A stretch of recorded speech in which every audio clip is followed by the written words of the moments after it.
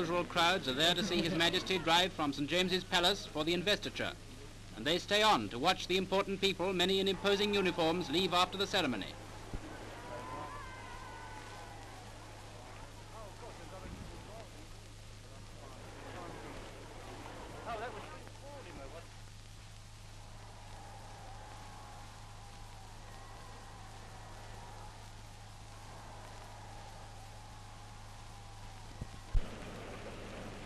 America's latest streamlined train sets out on its first journey from Cleveland to Detroit, a modern giant of power, speed and comfort.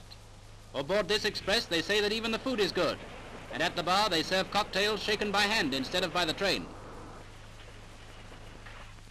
It's the sort of iron horse that would make George Stephenson think he was dreaming.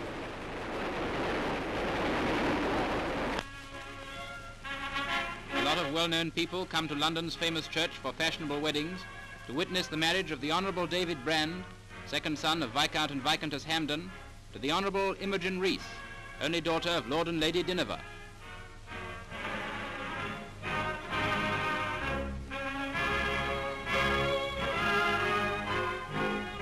When the bride arrives, the crowd breaks through the police cordon and surges forward to see her lovely gown of cream satin and train of old Brussels lace.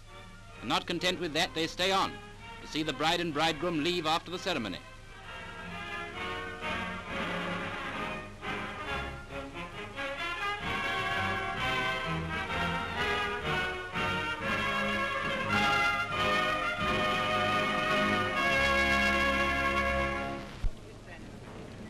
When flames lick the sky in the city danger zone, it's touch and go whether the damage will be a few hundreds or a few hundred thousands.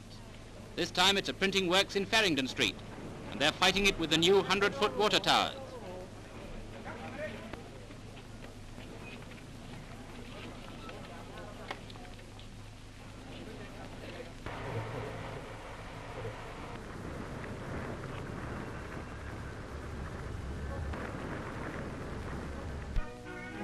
Something new in the way of a beauty competition.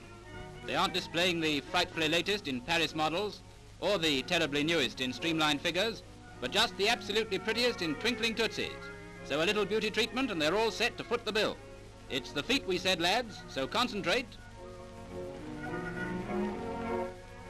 And here are some of the neatest things in shoes which the promoters of the competition must have regarded as veritable corns in Egypt.